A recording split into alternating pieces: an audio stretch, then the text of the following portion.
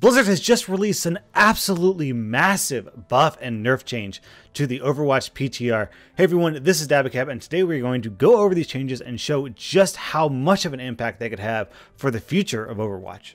Alright, first let's go into the big one. Ana has gotten a major nerf. Blizzard has absolutely bent Ana over the barrel on this one. So let's just go through them. First of all, her biotic rifle damage has decreased from 80 to 60. Secondly, her biotic grenade damage was reduced from 60 to 30, and the impact healing was reduced from 100 to 50. So basically, her grenade impact was cut in half. So obviously, this change is going to make Ana much less of a killer. And let's be honest, she may be a support class, but she is brutal. She's savage. She can get kills left and right, especially on like a Pharah. Same thing with flankers and divers, the type of characters who are supposed to be able to deal with Ana. You know, Tracer, Genji, Sombra. They actually kind of struggle with Ana because her damage output is so high. I mean, I really like playing Genji. I play Genji a lot, and I was often a little bit intimidated by Ana's just because I would try and get close to them, and that should be a matchup where I am favored, but I often felt like I wasn't favored. Just if you take in the biotic grenade, which is basically impossible to miss. Impossible to miss. So if an Ana grenades herself, that's 100 healing. So that takes her from basically 200 health to 300 health over the course of a fight. Then you include the fact that it's basically impossible to miss a Genji with a grenade because, of course, she throws it on the floor. She doesn't try to actually hit the Genji with it. You just throw it on the floor when you're both in range, and then you hit the Genji pretty much guaranteed. So that's 60 damage on Genji right off the bat. So it's not like a 200 health even matchup. It's basically 300 health Ana versus 140 health Genji. Or in Tracer's case, a 300 health Ana versus a 90 health Tracer.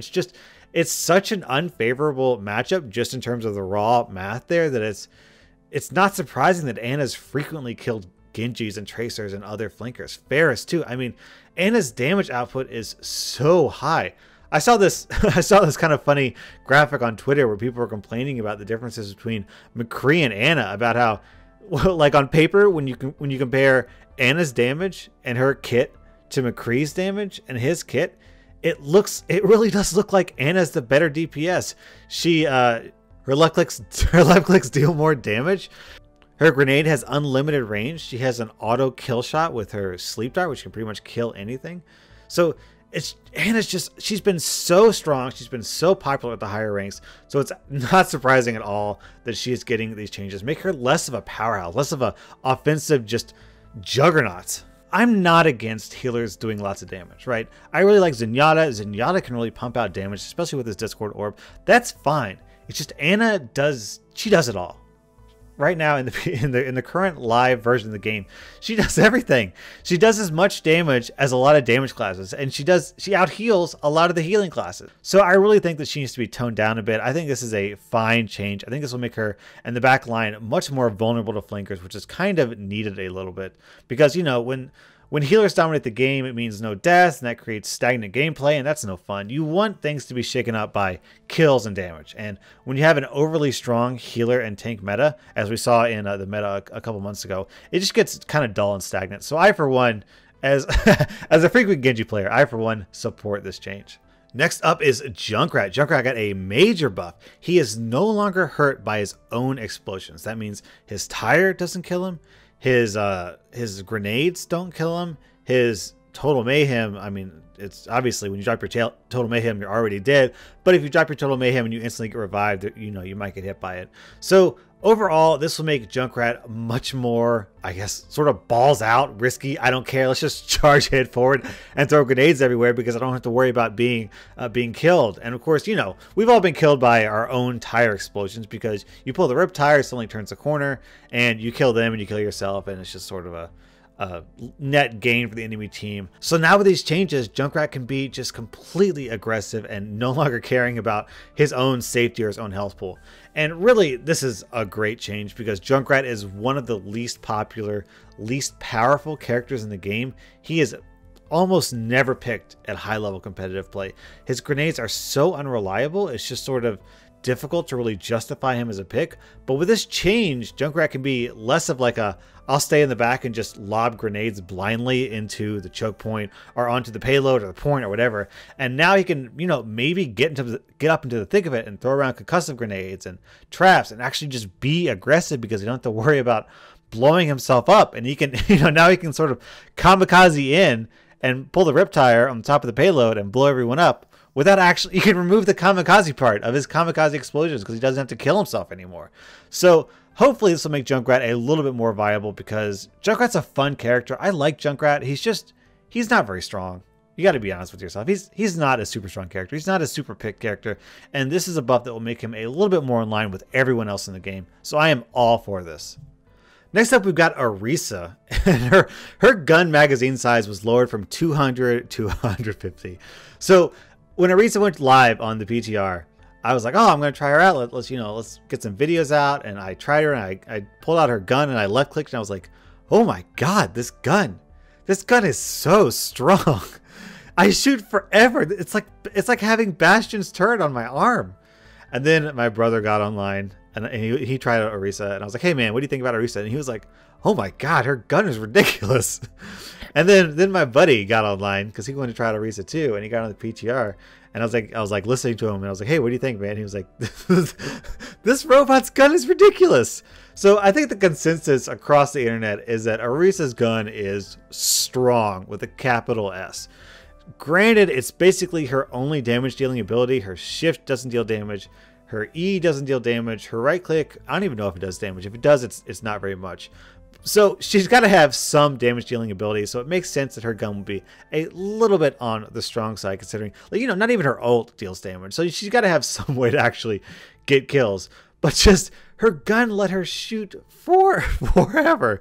It let her shoot forever. So now this magazine size has lowered from 200 to 150. So it's less of a big deal. She still, you know, has a big clip. 150 is a long time. That's like a good, just off the top of my head, I'm guessing a good like 10 or 15 seconds of nonstop shooting. Because before, it took a long time to empty that clip. Now, you know, that seems like a pretty significant nerf, but probably not really, because a lot of the times in a lot of sort of pokey gameplay, what ends up happening is you'll shoot a little bit and then you'll have sort of a break in the action as you run for a health pack, and during that time you reload.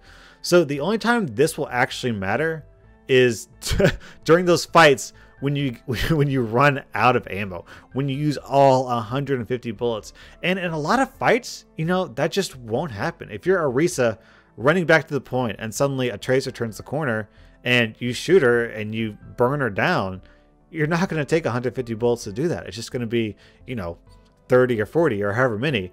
And so in that situation, it's just not going to make any difference. This isn't a damage nerf. This isn't a spread nerf, not a refire rate nerf. It's a magazine size. So it's really only going to matter in those rare situations where you actually empty your clip. And since her clip is so huge, that's going to be, you know, relatively rare with Orisa. So it's a very minor, pretty minor nerf. Secondly, her ult cost got increased by 15%. So I guess they thought that was a little bit too powerful, a little bit too accessible. Now, it's kind of difficult to talk about these changes because Orisa's only been out for a couple days, so the community hasn't really landed on whether she's super strong or super weak or what. But apparently Blizzard thinks she's a little bit on the strong side, so I guess we'll have to just take that at face value. And then when she gets to the main version of the game, we'll be able to see, you know, if this holds up, if she's balanced, and if these changes were really warranted.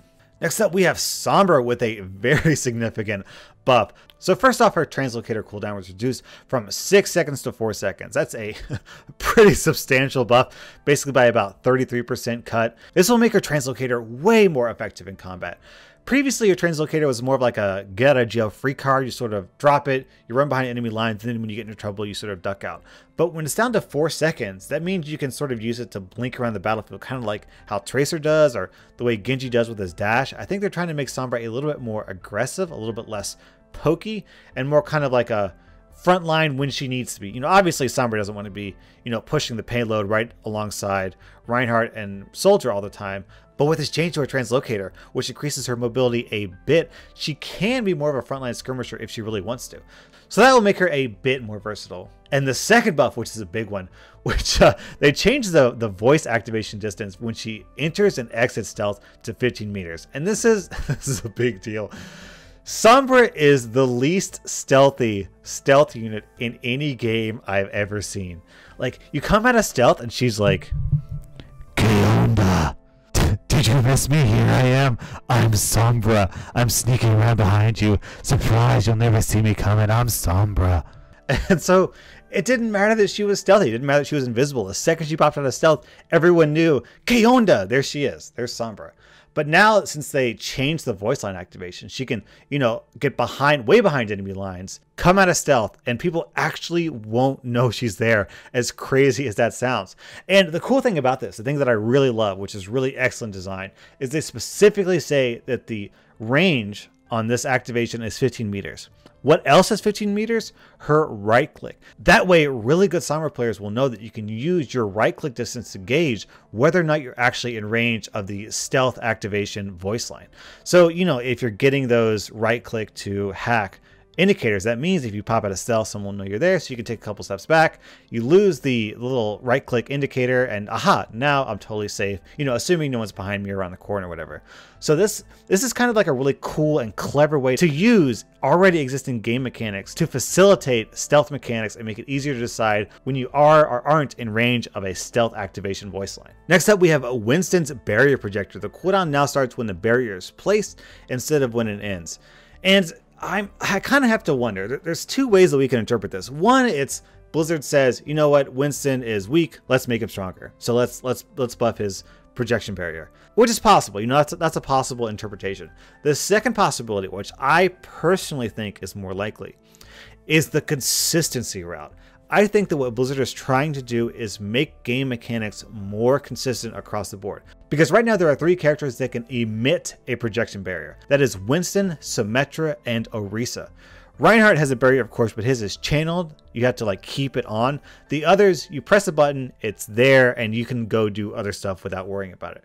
Now, currently, in the current version of the game, Winston's cooldown does not start until after it's destroyed. In contrast, Orisa and Symmetra's cooldowns start the second you use them. So what I think that they're doing is they're trying to make this mechanic, that is a projected barrier, consistent across all characters. I don't think it's really about a balance for this. Obviously, this is a buff to Winston, so Winston players can enjoy this. But what I think this is I think they're trying to make the game more consistent so that when you have a character who projects a barrier and you see, aha, this cooldown starts immediately, that way when you go over to another character, they'll work the same way, and that makes it a little bit more intuitive. That makes the gameplay easier to understand, especially for newer players. So that's my guess. You know, I'm not really sure, but that's sort of my gut reaction, that I think it's a game design decision.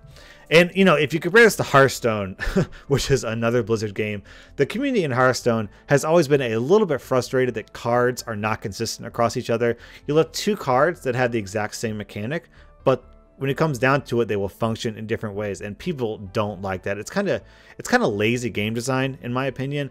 So I think that because Overwatch cares, you know, the Overwatch team cares very deeply about putting out a very polished and consistent game, I think that that's what they're going for. Next up is Zenyatta. Zenyatta got his alternate fire recovery reduced from 1 second to 0.6 seconds. You know, you hold right click and the orbs fire up, and then you release right click, and he just sort of sits there for a million years being like, oh, did they hit? Let's just do nothing and watch to see if I hit. Well, that's going to be reduced by about half. So luckily his right click would be less of a, I guess, liability to use. But the big buff, the big one, is that Orb of Discord, it now targets characters through barriers. It's possible this change was brought about because of Orisa, because with Orisa we have 1 more barrier added to the game. With the Winston buff, the barriers are going to be around more frequently. So if there's another character with a barrier, and another character who has a barrier just got that barrier buffed, I'm guessing they're like, all right, Zenyatta, we got to throw you some love. So let's give you a Discord orb that can go through enemy barriers, which makes him way, way more powerful, because Zenyatta a lot of times is just a mobile orb of discord distributor, like a dispensing machine. So being able to do that, being able to punch through barriers, makes him far, far stronger. It is a significant buff. So we might actually see Zenyatta in the meta. This is especially true since Ana might actually be coming out of the meta with these nerfs, and with the buffs to all these dive heavy characters like Winston, Sombra, we might actually see more of a stealthy, aggressive, flanking dive type comps come out, and Zenyatta really favors those sort of compositions because he could just throw an Orb of Harmony on a Sombra or a Winston who is way too far away for like a Lucio or a Mercy. So with these changes, I don't know if it's the case, but with these changes, we might see the return of the true flank heavy, sneaky heavy dive team comp, which would be exciting because those comps are kind of like the antithesis of the tank meta, which is very slow, stable, high health, no kills, and the dive team comp is aggressive, fast, lots of kills, lots of damage. It makes the gameplay much more exciting. So overall, I like these changes. I like pretty much every single change. It makes the game more consistent. It nerfs characters who are a little bit too strong. It buffs characters who are a little bit too weak, and it shifts the game a little bit from the let's just not move and be really tanky and have lots of health and shields and healing towards let's be really aggressive and mobile and get lots of kills and do lots of cool stuff and have lots of damage. So kudos to Blizzard. I'm really interested to see how these changes affect the game. I'm really looking forward to them coming live because this, I honestly feel like this is my favorite PTR balanced change so far. I love all these changes. They do such cool things for the characters. They fix a lot of problems that have been sort of existing for a long time. So hats off to you, Blizzard. I'm really looking forward to seeing these in the game. So thanks for watching, and if you enjoyed my video, please like and subscribe. Also, if you hit that like button and you comment in this video, you will automatically be entered for a weekly giveaway for a $50 gift card. So be sure to hit that comment button, hit that like button, and subscribe as well. So thank you for watching. Dabacabb out.